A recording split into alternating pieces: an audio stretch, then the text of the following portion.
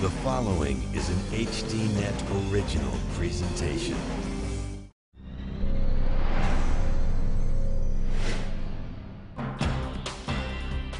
Tonight, the promise of jobs. Today I'm pleased to welcome India's preliminary agreement to purchase 10 C-17 cargo planes, which will support 22,000 jobs back in the United States. A presidential proclamation that may not be quite as advertised. Maybe if someone could tell me what new jobs they're creating with these orders for 10 airplanes, I'd like to know what they are. And immigrants who came in search of the American dream now find the economy is better back home. No, I don't think that now is a good time to go to America. I don't think so. Still a great country. Plus, polling the public. Why do political surveys so often seem wrong? I mean, remember New Hampshire, where the polls thought Obama was going to win by 10 points, and he lost. You know, the next race in South Carolina, he was supposed to win by 10 points. He won by 30. I mean, it's a 20-point miss. We'll bring you the news tonight on Dan Rather Reports.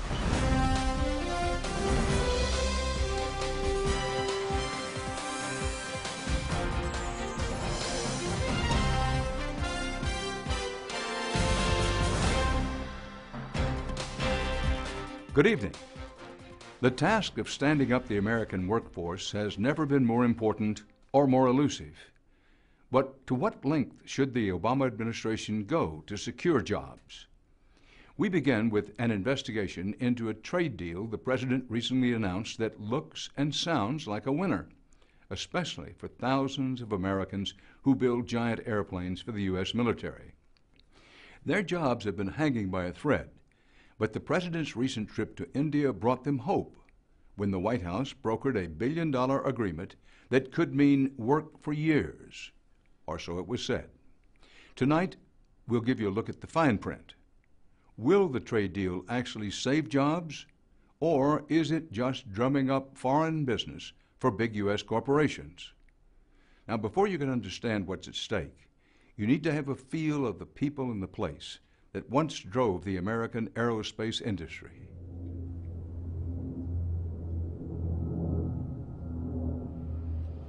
The skies over Long Beach, California, have been a frontier of American aviation for 100 years.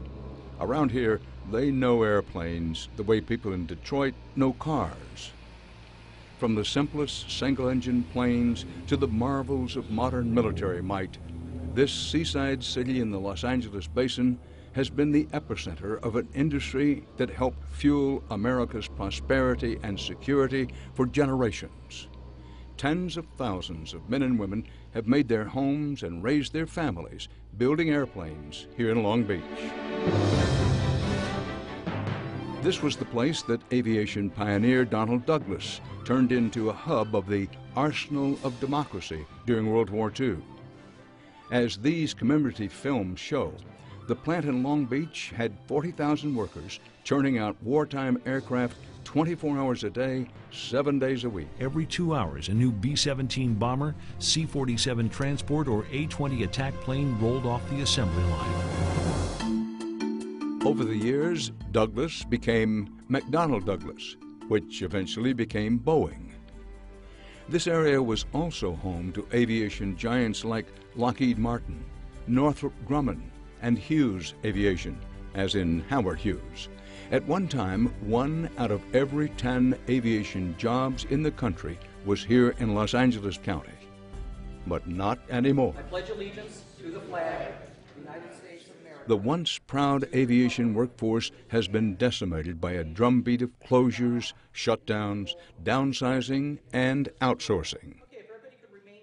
And like good-paying blue-collar union manufacturing jobs in industries across the country, nobody thinks they're ever coming back. They just seem to be getting rid of everyone. I mean, at one time, we were well over 20,000 union people in that facility. If you drive by Lakewood and Carson today, you'll see where they're building all new buildings that used to all be aircraft manufacturing. Ken Lindstrom has worked in the aviation manufacturing industry for 32 years. The planes he builds, the C-17 Globemaster III, are the only planes currently being produced in Long Beach, and Boeing is the only major aviation company still in operation here. As soon as this is gone, there will be no aerospace in Southern California. None. So we all know that once this program is done, we're done. It was not beyond the company's control. We don't believe the company bargained. Limstrom and his Boeing co-workers say they're proud of their work, and they have good reason. The C-17, according to Boeing spokesman Jerry Drelling, is the workhorse of the U.S. military.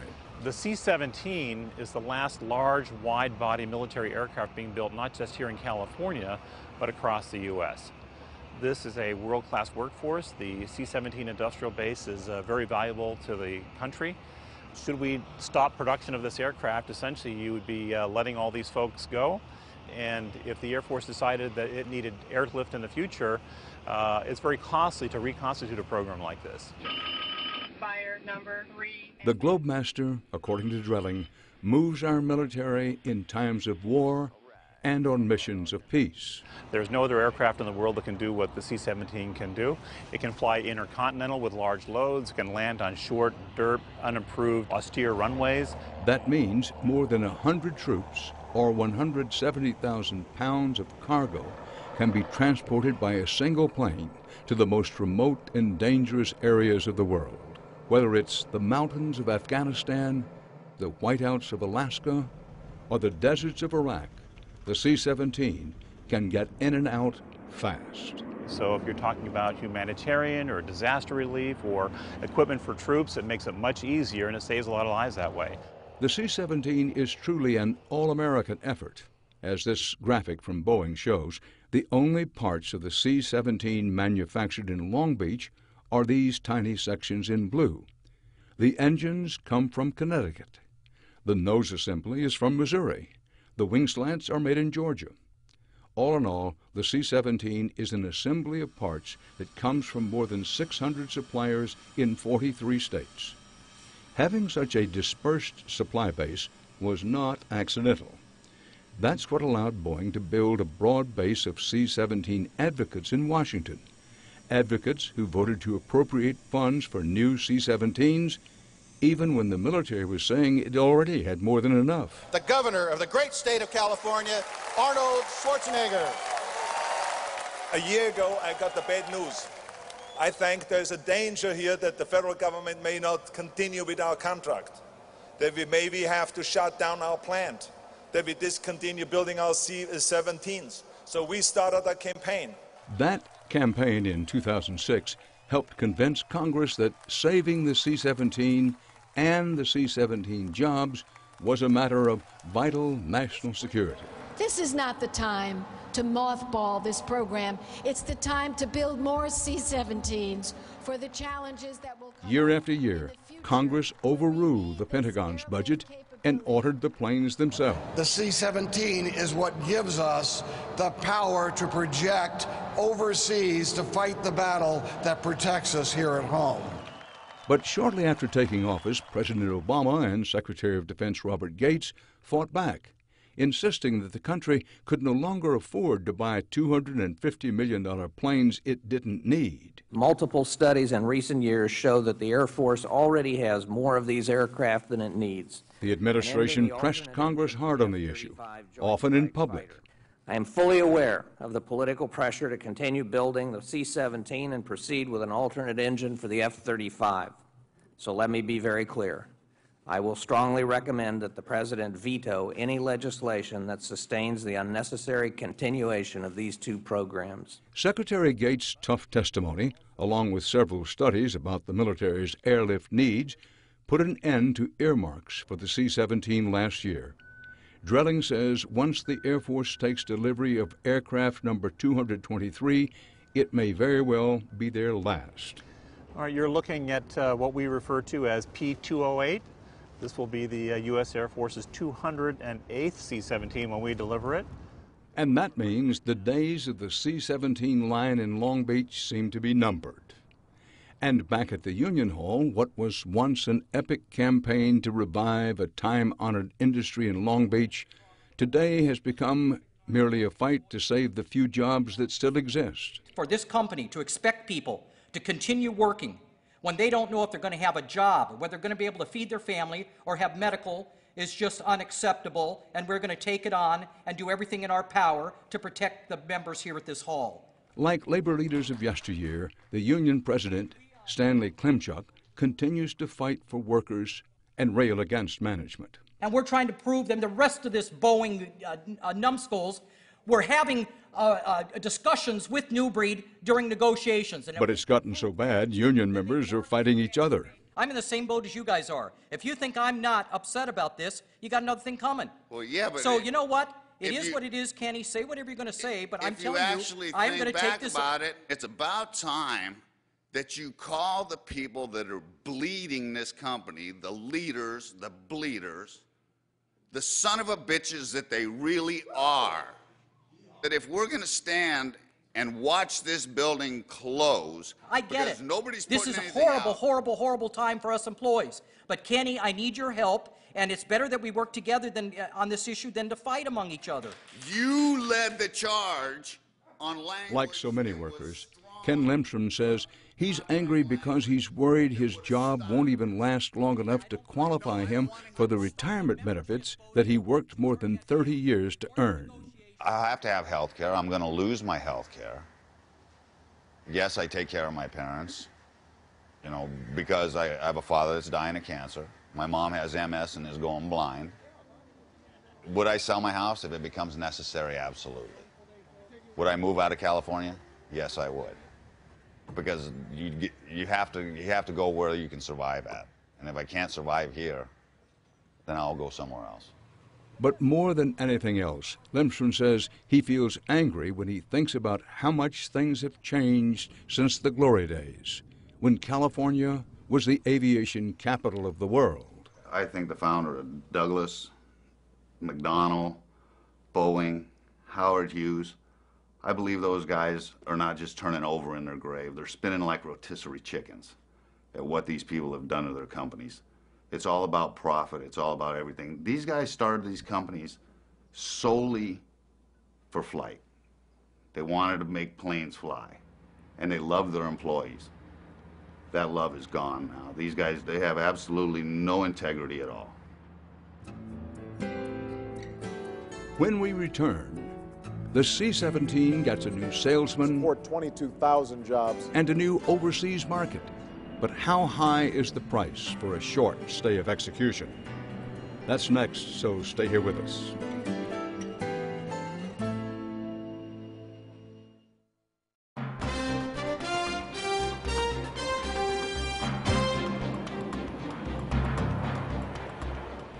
Tonight, we've been looking at a time not so long ago when the U.S. was far and away the global leader of the aerospace industry. The planes produced in America pushed the boundaries that allowed us to fly higher, faster, further. But the industry went global, and over the past 20 years, we've lost over 500,000 aerospace jobs. And here in America's aviation mecca, the local economy has been pummeled. There are more than 30,000 people out of work all across Long Beach, California. The lines at the local job center are out the door. It was good news when the unemployment rate here finally dipped below 14% in December. In recent years, Long Beach has been rolling out efforts to diversify its economy, trying to offset the decline of aerospace. Its port is one of the busiest in the world, and the local tourism industry has been getting a big makeover. Boeing is still the city's biggest private employer, even though the Long Beach plant delivered its last commercial airplane, the Boeing 717, in 2006.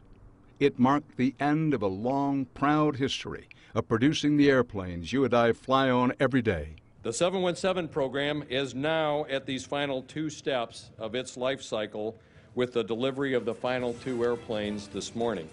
But Boeing executives told the workers that the Long Beach plant would rise again. We are dedicated to putting more airplanes in here. The C-17 site, the Long Beach site, is one of the best ones that we have. Despite the promises, today Boeing's headcount is half of what it was a decade ago. The old commercial hangar still remains empty, and the plant is now hanging on by a single airplane, the C-17, the military workhorse whose days seem to be numbered. The Air Force already has more of these aircraft than it needs. When President Obama went to India last fall, a major item on the agenda was promoting trade deals as a way, it was said, to generate jobs back in the United States. He was accompanied by Jim McNerney, Jr., chair of the President's Export Council and the chief executive of Boeing. Strong U.S. government advocacy for American business in big competitive markets like India helps U.S. companies and U.S. employees in all size companies. A few days later, a deal is announced. Today I'm pleased to welcome India's preliminary agreement to purchase 10 C-17 cargo planes, which will enhance Indian capabilities and support 22,000 jobs back in the United States. It was billed as a good news story. But in order to broker this trade deal and others, the White House had to do some serious horse trading. The President agreed to remove India from the list of countries banned from buying U.S. technologies that could be put to military use. He also toned down his calls for anti-outsourcing legislation. The C-17 deal, according to a White House press release, would support Boeing's C-17 production facility in Long Beach, California, for an entire year. In Long Beach, the news of the big win in India brought a collective sigh of relief. The plant was saved, at least for now. When they say they sell 10 planes, you figure, okay, that's one more year's work that we're going to get. But Boeing workers like Ken Lindstrom say the relief quickly gave way to fury. A few weeks later, the company announced it would be cutting 150 union jobs and giving the work to a local non-union company. You know, while McNerney's over in India with President Obama talking about saving and creating jobs, we're being told back home, by the way, your job's going away. We're going to outsource it to somebody else. That's tough to swallow. He says the workers felt betrayed. For years, they thought they were on the same side as management, battling to save the C-17 and arguing that this was not only about saving jobs, it was also about preserving an industrial base vital to our national security. If business went down, they all took a hit, or so they believed. But now, Boeing had gotten new business, and executives had decided that these seasoned workers weren't so vital, and that laying them off could save the company some money. We've given them, for lack of a better phrase, the best years of our lives, and now they want to throw us out in the cold.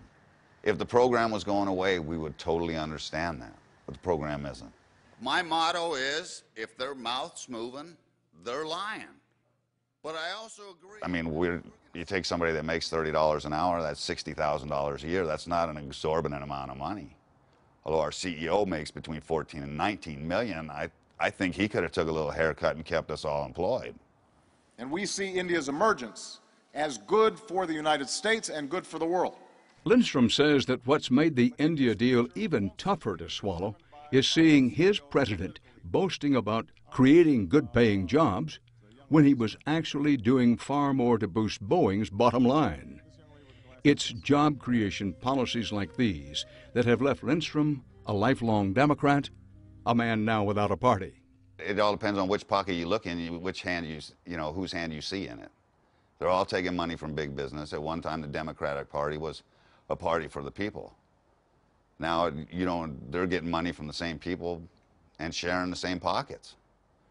You know, how can you sit with Jim McNerney in India and tout jobs and end up telling these people that we're going to outsource your job? It turned out there was even more bad news. Remember the excitement about those 22,000 jobs President Obama talked about? Well, it turns out there was some serious fine print. The deal did not promise to create 22,000 jobs or even create one new job. According to the White House, it would merely be, quote, supporting 22,000 jobs. In other words, preserving jobs that already exist. But not all the jobs. Last month, the company announced plans to cut 900 C-17 jobs in Long Beach. Boeing spokesman Jerry Drelling says without any new domestic orders, at least for now, the company has no choice but to reduce headcount. We are working very hard to keep this production line open, and we think that we can do it. The team here has worked incredibly hard to secure additional orders. I know it's a very frustrating and very painful time for everybody, and especially in the executive suite here, because, again, we never thought we'd be in this position. According to those in the executive suite, international sales are the last best hope for saving the C-17. But Drilling says foreign orders tend to be small and take time to negotiate. If not for the India deal, which is still awaiting final government approvals, he says the line would shut down for good at the end of 2012. Now, it's slated to continue through 2013, but with staffing levels that he says are more affordable. This plant is not closing down, not by any stretch. We believe we can build and deliver C-17s for many years to come, but we have to keep the C-17 affordable for domestic and international customers. And I am absolutely certain that the relationship between the United States and India is going to be one of the defining partnerships of the 21st century. Thank you very much, everybody. Thank you. Despite the applause in India, back in Long Beach, many worried that the trade deals President Obama was championing would lead to the same problems that helped kill the commercial airplane programs here. That's empty. That's Building 15. That's where they first developed the YC-15, which was the prototype for the C-17, but it was much smaller. And all this whole area was all manufacturing. Roy Crunk got his start in the aviation industry in 1966. He drove us around the Boeing plant in Long Beach, where he worked for 39 years. When I hired in here, we built most of the parts for the airplanes. We built the galleys, the lavatories, the baggage racks, the ceiling panels, sidewall panels. All those were done in buildings here, in these buildings. And then little by little, they outsourced those jobs to other companies. In truth, much of what is called an American aircraft is now built overseas. The barrel sections were done in Italy, the nose is done in Korea. It's just all over the world. And they just send them here and we just put them together. We piece it together, and that's it. It's all part of perhaps the biggest factor eating away at America's once mighty manufacturing status, particularly in high-tech fields like aviation. In order to gain access to foreign markets, American businesses have had to make major concessions. These concessions are called offsets, agreements to move production or transfer technology overseas. And like most aerospace companies, Boeing's been doing it for years. In the mid-1980s, McDonnell Douglas, as the company was then known, entered into a deal to sell 26 MD-80 planes to China. The deal was the first of its kind. Crunk told us he was part of the team sent to China to do assembly training. China was assembling the airplanes. We would sell them these sell them the airplane in kit form, and then we had people go over to show them how to put it all together.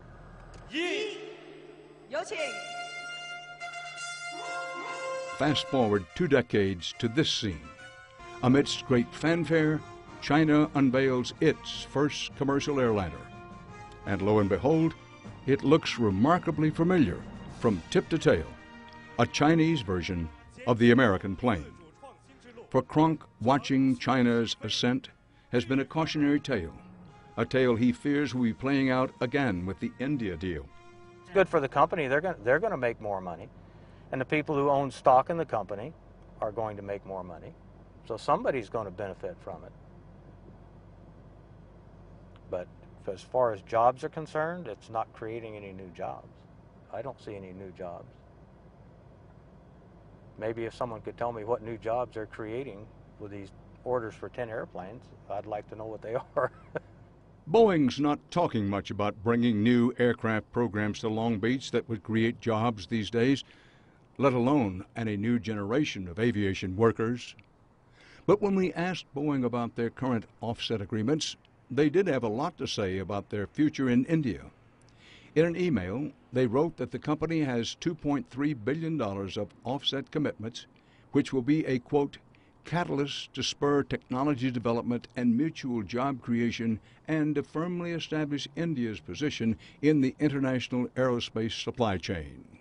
It might sound like a bunch of inspirational corporate speak, but to Ken Lindstrom, it spells bad news for his industry and his country. We're giving all these countries our technology, and pretty soon there won't be a Boeing. 20 years from now, I doubt Boeing will be building airplanes. You have Japan building their own, you have China building their own, you have Russia building their own, and they're more getting into being partners with these companies than they were competitors. And they're giving away what made airplanes fly.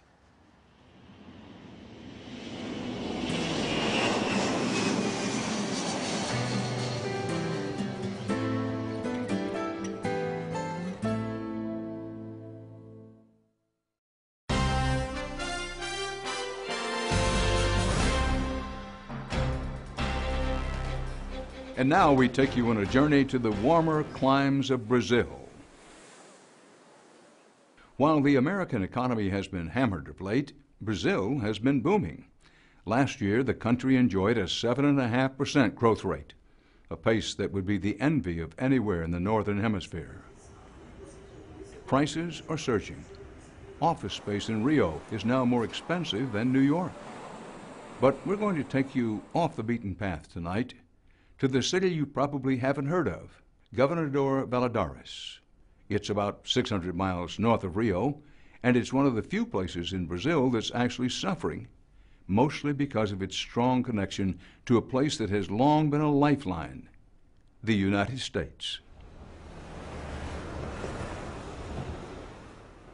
It was an entire city powered by dollars, an economy fueled with the overseas incomes of thousands of its citizens who immigrated to the United States for what they call Fazer America, or doing America. Of course, immigrants come to the U.S. from all over Brazil, but in the city of Governador Valadares, immigration takes place on an entirely different scale. Most go illegally, so nobody knows the exact numbers. But in this city of about 300,000 people, fully 50% of all households have sent someone to the United States. Em Valadares, a imigração correspondeu a uma indústria que abastecia Valadares com milhões de dólares a cada mês. Jair Batista is the city's Secretary of Urban Planning. Para nós é difícil imaginar a cidade sem Framingham, sem Boston, sem... Nós falamos desses lugares como se fossem parte de Valadares. Não há família aqui que não tenha alguém nos Estados Unidos. He might be exaggerating, but not by much. During our visit to City Hall, Batista took us along for a quick survey of his co-workers. Cristina tem quase toda a família nos Estados Unidos. O Valdir tem os primos nos Estados Unidos. Bruno teve os tios nos Estados Unidos, já retornaram. In office after office, você tem uma irmã, um irmão. Nearly everyone we met tem dois em Nova York e o resto é de perto de Boston. Had family in the United States. Primos, tios. Porque ele mesmo determinou quando voltar. Foi preso. Foi preso. Foi preso e deportado. Preso por ser ilegal. Exatamente. É praticamente todo mundo, não tem... And it wasn't just here.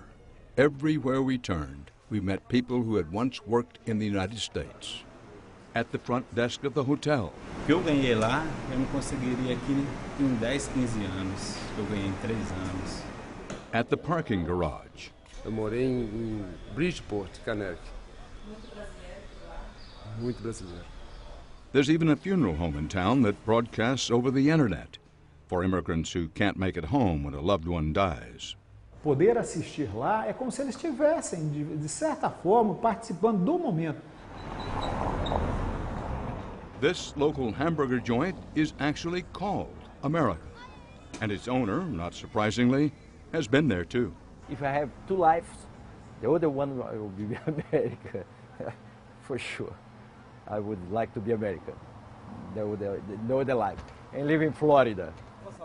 Ricardo Guerra worked in the U.S. for 3 years, and his entire restaurant is a kind of tribute to his experience there. I was thinking about American places, the American yacht that have the house in America that has grass in front. I love them. But why does this out-of-the-way town in southern Brazil have such a special relationship with the United States?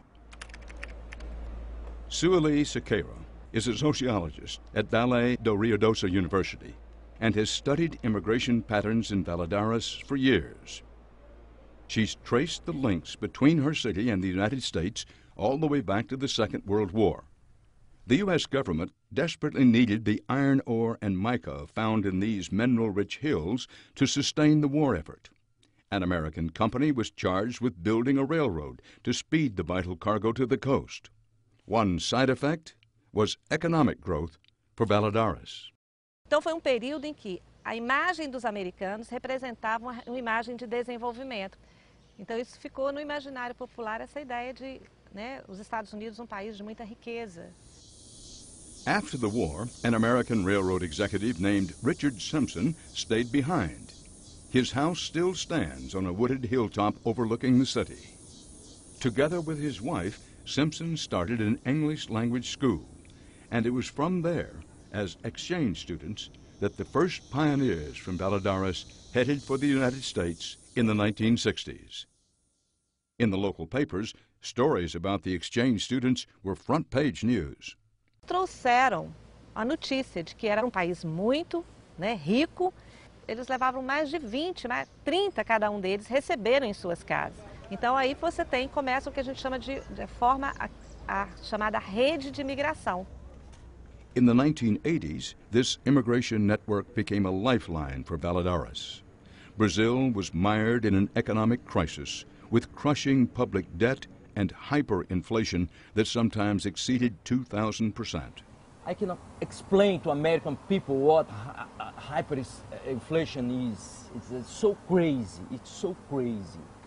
Many things like a mineral water could cost like 1 million cruzeiros or something like that. It's unbelievable. A friend of mine from Valadares was calling me and said, "Just come here. They're gonna have more valuable job here. You know, you're good mechanic." I said, "Okay, I'm gonna try it." That's why I went to America. José Alberto Costa went to Boston in 1987. When a friend introduced him to the owner of an auto repair shop, he was hired on the spot. I was good mechanic. Cars go to garage, 5, 6 garage, different garage. Nobody can fix. They was bringing it to me. That's why he was paying me good money. In 1989, I was making about $1,200 a week. The good money was even better when he sent it back home. In those days, the dollar towered over Brazil's currency. E na década de 80, o dólar dava 3,5 por um. Então, em dia de trabalho, lá eles ganhavam o que ganhava aqui em um mês. Então, era muito dinheiro. The immigration boom was on. In the 1980s and 90s, tens of thousands headed for the States, sending millions of dollars back to their families. Throughout Brazil, Valadares became known as Valadares. Enquanto o Brasil inteiro vivia uma crise na economia, na construção civil, Valadares crescia. Tá? Os prédios se elevavam. Tá? O comércio era um comércio efervescente. Some people amassed hundreds of thousands of dollars in property and savings during their time in America. Quanto dinheiro que conseguiu poupar nesses 20 anos de América? Well, that time was, like I say, was make good money. And bought a house, about $500,000. Not everybody made that kind of money, and most immigrants from Valadares went through a lot to get their dollars. They lived in austerity and worked punishingly long days at multiple jobs. And while Valadares was living high on the hog from the influx of dollars, it was neglecting its future. Batista, the city planner, says that in the last decade, the city created just a fraction of the jobs it needed.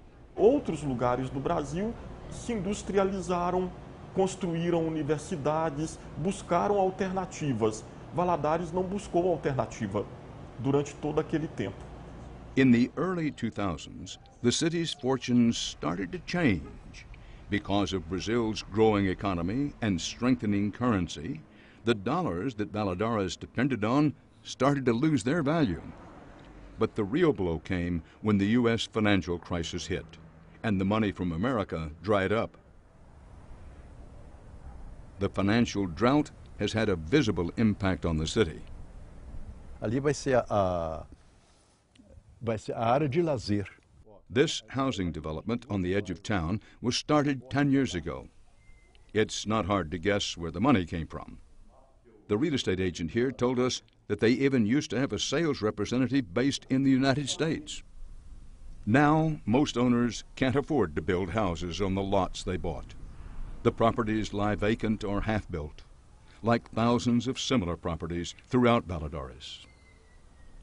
And instead of dollars flowing into the city, there is now a human wave of returning immigrants. Many lost their homes or businesses in the U.S. Others found themselves unable to earn back the thousands of dollars they paid to get to the U.S. illegally.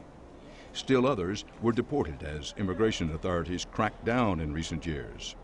Instead of finding their American dream, these Brazilians have been forced to make a painful return home.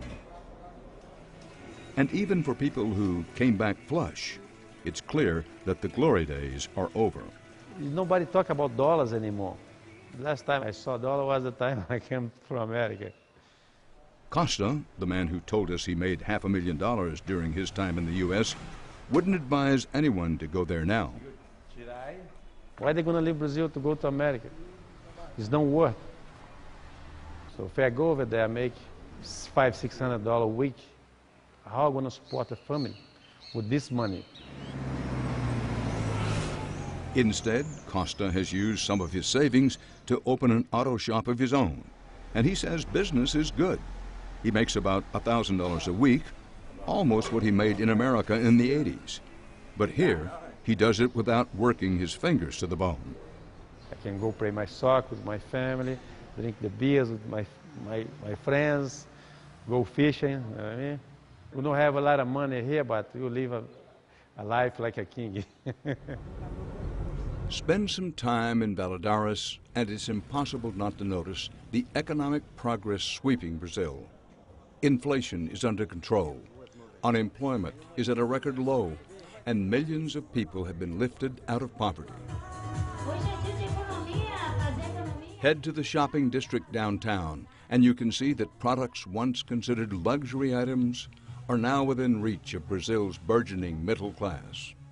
I don't think that now is a good time to go to America. I don't think so. Still a great country. At Ricardo Guerra's America restaurant, you can still walk up to almost any table and meet someone who has family in the U.S.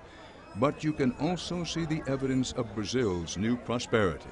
People that make a minimum rate, minimum salary, and he now can afford to come to a place like this. He can drink a beer, he can have a sandwich, and even a pizza with his family.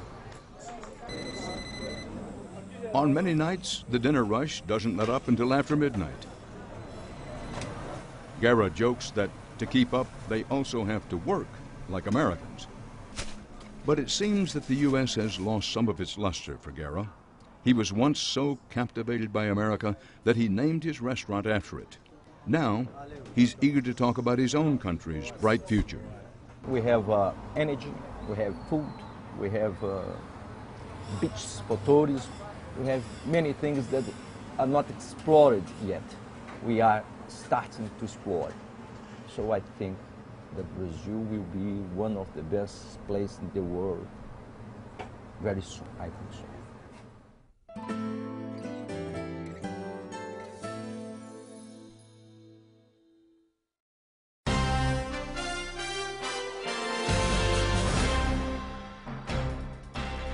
Welcome back. It may seem that we just rang in the new year, but when it comes to the calendar of presidential politics, we'll be in 2012 before you know it. This is when the field of candidates starts to take shape. So we felt that it would be a good time to sit down with our old friend and poll-watching guru, Nate Silver. Nate now works for the New York Times, and after a busy 2010, he's turning his attention to the lead up to the next election. Let's talk politics. We always like to talk politics. It's coming up. It's always shorter than you think. You know, it always kind of. Well, I sort of say still early, but not that early. Looking toward 2012, a lot of people are sort of nibbling around the edges, playing coy about whether they're going to run or not. When should we start paying attention for real? Who's in and who's out? Well, in some ways, I mean, it's been surprising that we haven't had very many candidates or any kind of major candidates declare yet. You know, by this point, 4 years ago, you know, essentially everyone had declared, and I think, you know, it made sense before or after, you know, people didn't want to Republicans didn't want to stomp on their momentum heading into November when they did very well. But I'm surprised that you haven't had someone, be it a kind of Romney or a Pawlenty, be like, look, you know, let's get out in front of this and kind of get some publicity. Well, let's play the game. We always start by saying it's illegal to wager on political races in the United States of America. But let's go down the list and the supposed list. Tell me what you think for the Republicans. Sure. Well, you know, I mean, Mitt Romney is kind of the purported front runner, I suppose. And in some ways, I think, you know, people might not appreciate his kind of behind-the-scenes advantage, right? I mean, maybe the package, it's kind of slick and whatever. Maybe there's some issues with his support of kind of Romney Care in Massachusetts, but he does the things like fundraising very well, you know. But he's someone who I think would almost, the kind of longer the race goes, because he's an acceptable choice to most Republicans, the better off he is in some ways. You know, I don't know if he's likely to steamroll through the field.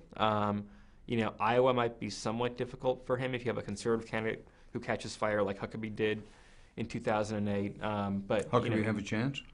I think Huckabee is kind of like criminally underrated by a lot of people. I mean, if you survey Republicans and say, do you like this person or not, he has the best favorability numbers, where almost everyone likes him, very few people dislike him. Some people might not be, you know, they might not be his first choice for some people. People who are, you know, fiscal conservatives, for instance, might think he's a little bit soft on taxes and so forth, and he's not the most telegenic guy necessarily, right? But he's a nice guy, and that can count for a lot, right? All right, so we have Romney and Huckabee. Palin? I don't know. I mean, you know, if you look at the polls, right, then she's kind of right up there. But there are a lot of polls saying if Palin were nominated, she would lose to Obama by 15 or 20 points, and I see no particular reason to doubt that. She's someone who is known and who is not very well liked. Her favorability ratings are low in the 30s with kind of, you know, independent voters. At some point, I think Republicans are going to say, look, I'm not willing to take that chance. If you wanted someone who's someone who's a pure conservative, we can find someone else in her place. But I don't know. You know, I mean, there are still scenarios where she could win. I mean, she certainly has some enthusiastic support. If it turns out that you have, you know, for example, two moderate candidates splitting that vote, and she's kind of the conservative candidate, she could win. If she wins Iowa, which is a good state for her in some ways with the evangelical vote, you know, she just kind of could get a lot of momentum. She does have a hard core of people.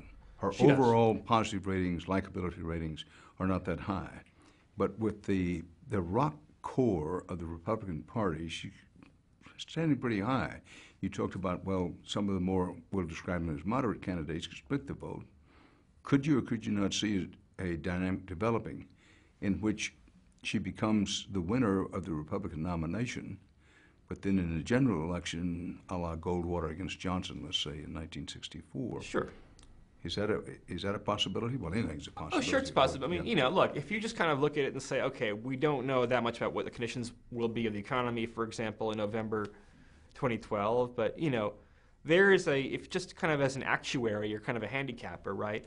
I mean, there's a chance that Obama will win by a landslide margin. It's not that uncommon when someone's running for their second term, in part because sometimes the other party nominates Reagan a really in poor candidate. 1984, for example. Yeah, Reagan or Nixon's carried second 49 term. states. Or, you know, I mean, you know, it's not at all uncommon for a candidate. Even Clinton won by a not overwhelming but very, very solid margin. You know, and his approval ratings were lower than Obama's were at this point, kind of, you know, going into 1996. Well, let's talk about somebody, quote, coming out of nowhere, a lesser-known candidate, say former Governor Huntsman, sure, from out west. He's obviously testing the waters. Or the governor of Minnesota, Pawlenty. Who do you see as maybe the strongest possibility of coming from way in the back of the pack or on the fringes and becoming a major factor? Well, you know, I think someone needs some kind of personality to do that. So to give an example, someone like Chris Christie, who's the governor of New Jersey, who has a lot of panache and kind of stands out and, you know, makes a name for himself. I mean, that's the kind of skill set you think you would need to break through a field where you do have these brand names, flawed candidates, but brand names like Palin and Romney and so forth. Well, let's talk about polls, something you know a lot about. You watch polls, you conduct polls, you crunch the numbers. You were very critical of pollsters during the last presidential campaign, going far at one point saying they were, quote, biased, and you thought, in many cases, inaccurate. How did you come to that conclusion?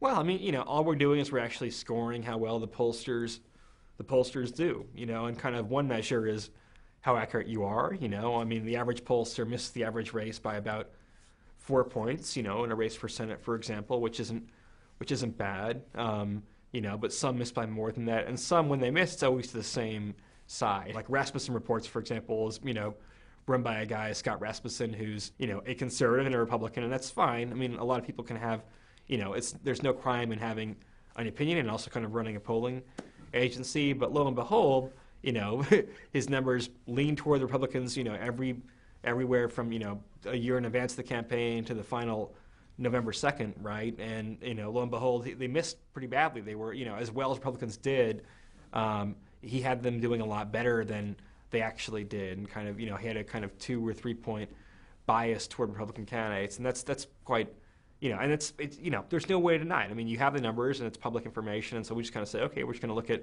all the polls. Help the viewer out here, and for that matter, help this aging reporter out. How should we view polls? Should you ignore them? Should you say, well, it's way too early? Should you say they don't amount to much? How should we view polls?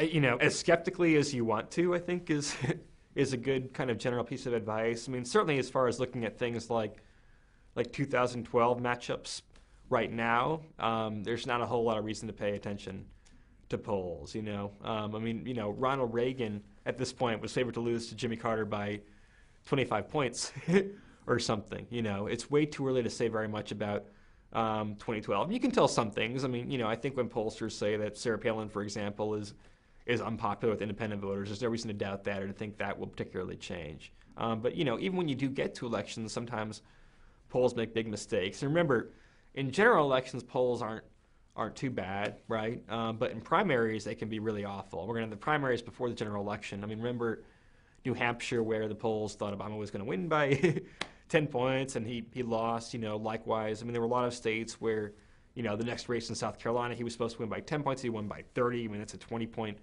miss. So polls and primaries are pretty poor. What can be done to improve polls, or can anything be done?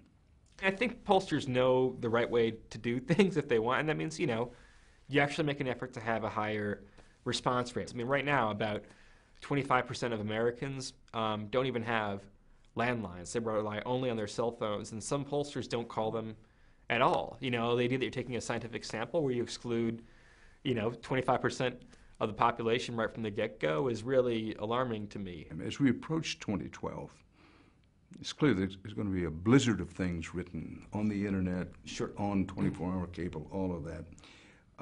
To what should we be paying the most attention?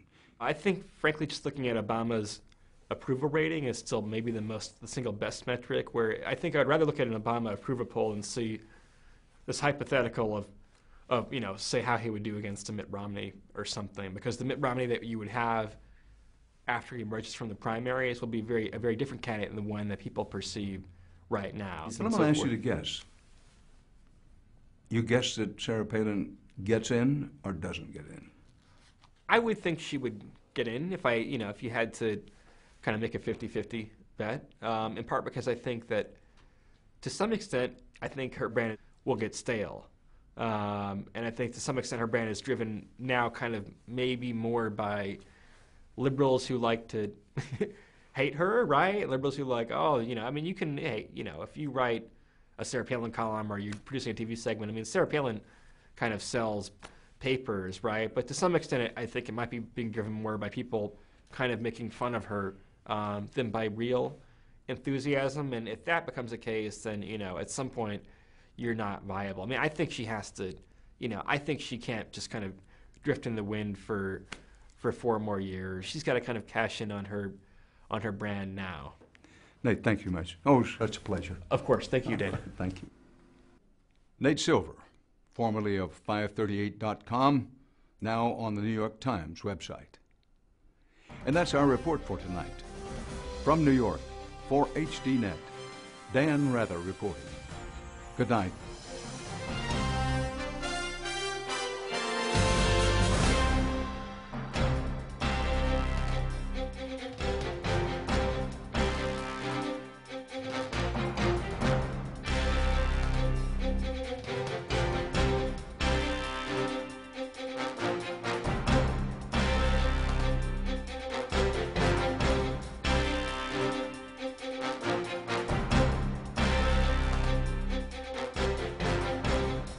If you would like to add your name to an email list for information on upcoming programs, or if you would just like to send a question or comment, please email us at viewer@hd.net.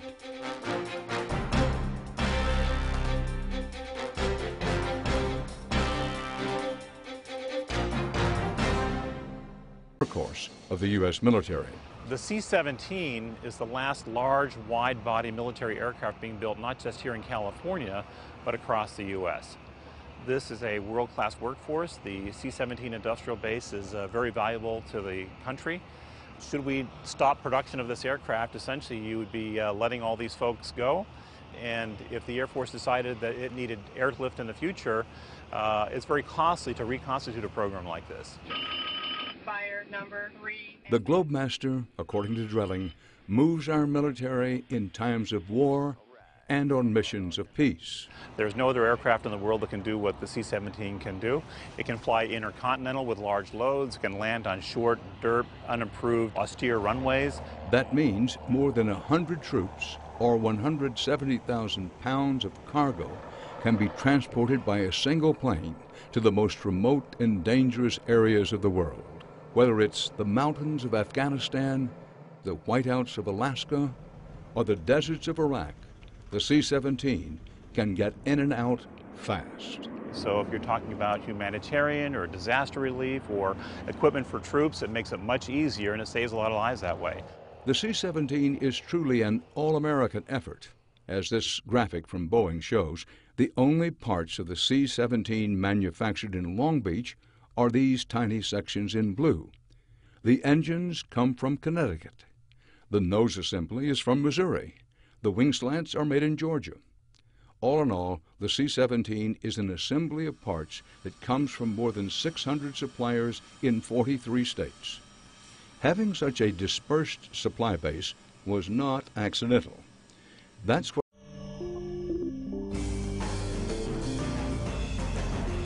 The following is an HDNet original presentation.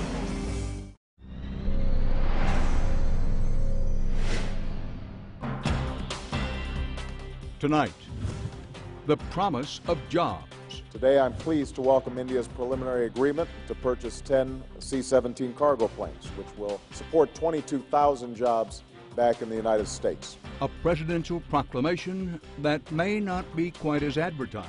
Maybe if someone could tell me what new jobs they're creating with these orders for 10 airplanes, I'd like to know what they are.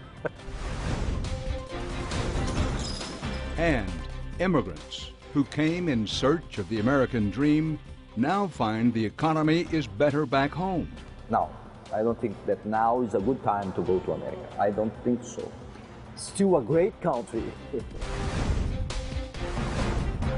Plus, polling the public.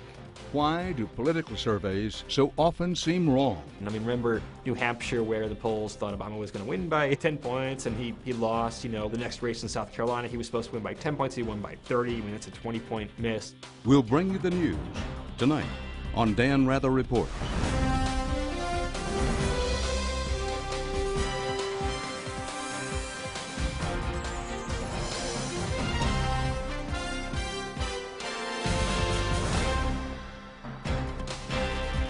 Good evening. The task of standing up the American workforce has never been more important or more elusive. But to what length should the Obama administration go to secure jobs? We begin with an investigation into a C-47 transport or A-20 attack plane rolled off the assembly line. Over the years, Douglas became McDonnell Douglas, which eventually became Boeing. This area was also home to aviation giants like Lockheed Martin, Northrop Grumman, and Hughes Aviation, as in Howard Hughes. At one time, 1 out of every 10 aviation jobs in the country was here in Los Angeles County. But not anymore. I pledge allegiance to the flag of the United States of America. The once proud aviation workforce has been decimated by a drumbeat of closures, shutdowns, downsizing, and outsourcing. And like good-paying blue-collar union manufacturing jobs in industries across the country, nobody thinks they're ever coming back. They just seem to be getting rid of everyone. I mean, at one time we were well over 20,000 union people in that facility. If you drive by Lakewood and Carson today, you'll see where they're building all new buildings that used to all be aircraft manufacturing. Ken Lindstrom has worked in the aviation manufacturing industry for 32 years. The planes he builds, the C-17 Globemaster III, are the only planes currently being produced in Long Beach, and Boeing is the only major aviation company still in operation here. As soon as this is gone, there will be no aerospace in Southern California. None. So we all know that once this program is done, we're done. It was not beyond the company's control. We don't believe the company bargained. Lindstrom and his Boeing co-workers say they're proud of their work, and they have good reason. The C-17, according to Boeing spokesman Jerry Drelling, is the trade deal the president recently announced that looks and sounds like a winner, especially for thousands of Americans who build giant airplanes for the U.S. military. Their jobs have been hanging by a thread, but the president's recent trip to India brought them hope when the White House brokered a $1 billion agreement that could mean work for years, or so it was said. Tonight, we'll give you a look at the fine print. Will the trade deal actually save jobs, or is it just drumming up foreign business for big U.S. corporations? Now, before you can understand what's at stake, you need to have a feel of the people and the place that once drove the American aerospace industry.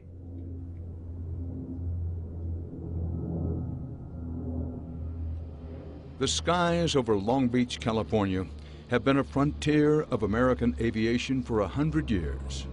Around here, they know airplanes the way people in Detroit know cars. From the simplest single-engine planes to the marvels of modern military might, this seaside city in the Los Angeles basin has been the epicenter of an industry that helped fuel America's prosperity and security for generations. Tens of thousands of men and women have made their homes and raised their families building airplanes here in Long Beach. This was the place that aviation pioneer Donald Douglas turned into a hub of the arsenal of democracy during World War II. As these commemorative films show, the plant in Long Beach had 40,000 workers churning out wartime aircraft 24 hours a day, 7 days a week. Every 2 hours, a new B-17 bomber allowed Boeing to build a broad base of C-17 advocates in Washington. Advocates who voted to appropriate funds for new C-17s, even when the military was saying it already had more than enough. The governor of the great state of California, Arnold Schwarzenegger. A year ago, I got the bad news.